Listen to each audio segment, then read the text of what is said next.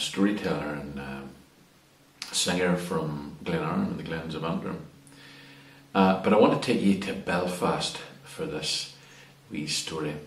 There was a poet, a man by the name of Crawford Howard, very famous Belfast poet, and he specialised in writing humorous verse, and he was well loved, and he wrote many recitations over the years. And I'm told when he died, he was cremated up at Roselawn Cemetery in Belfast.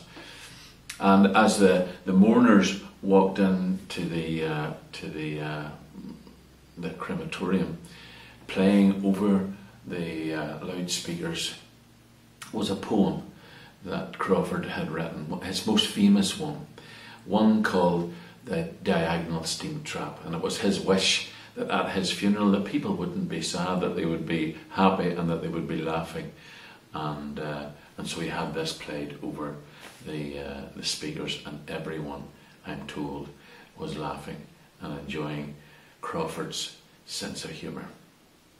It's called "The Diagonal Steamtrap." I'm going to do it for you now. They built a big ship down in Harlands. She was made for the sale to the Turks, and they called on the yard's chief designer to design all the engines and works. Now finally the engines was ready, and they screwed in the very last part. Your man says, "Let's see how she runs, lads." Be japers, the thing wouldn't start. Well, they pushed and they worked and they fittered, and the engineers' faces got red, and the designer, he stood looking stupid, scratching the back of his head. Well, while they were fiddling and working, up danders old Jimmy Dalzell. He'd worked 20 years in the island, and 10 in the aircraft as well.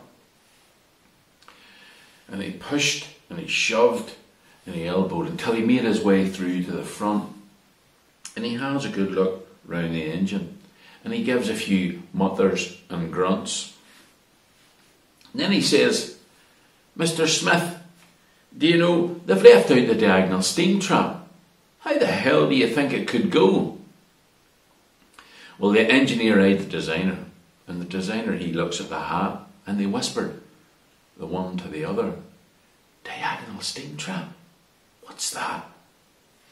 Well, in the meantime, old Jimmy had scarpered away back down to throw darts at his bird. And the foreman comes up and says, "Jimmy, do you mind if we have a wee word? You see that diagonal steamtrap? I know it's left out, that's bad luck. But the engine shop's terrible busy. Do you think you could knock us one up?" Well, old Jimmy was laughing his scorn off. He'd made it all up for a gag. He seen what was stopping the engine. The feed pipe was blocked with a rag. But he sticks his hands in his pockets and he says, "Aye, I'll give you a hand. I'll knock you one up in the morning. The whole bloody thing'll be grand." Well, old Jim started work the next morning to make what he called a steam trap. An old box, a few bits of tubing, and a steam gauge stuck up on the top. And he welds it all onto the engine, and he says to the wondering mob, "You see, as long as that gauge is at zero, the steam trap is doing its job." And then he pulled the rag out of the feed pipe, and he gave the old engine a try. "Be japers, she went like a clapper," says Jim. "That's her now."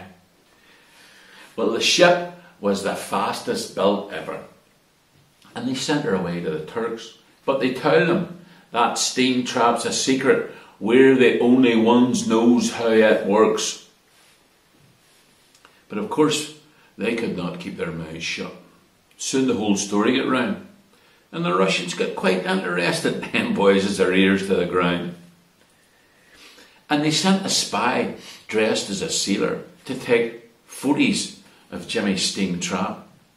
And they got them back to the Kremlin, and they all stood round to look at the snaps. Then the head spy says, I'm damned if I can see how that works. Well, they sent him straight off to Siberia, and they bought the whole ship from the Turks.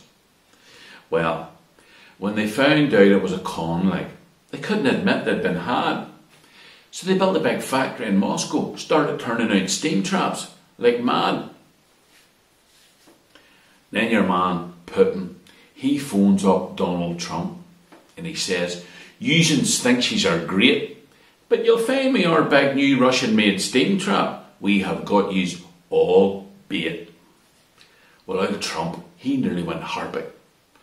And so he thought he'd give Harlan's a call. And he dialed the engine shop number.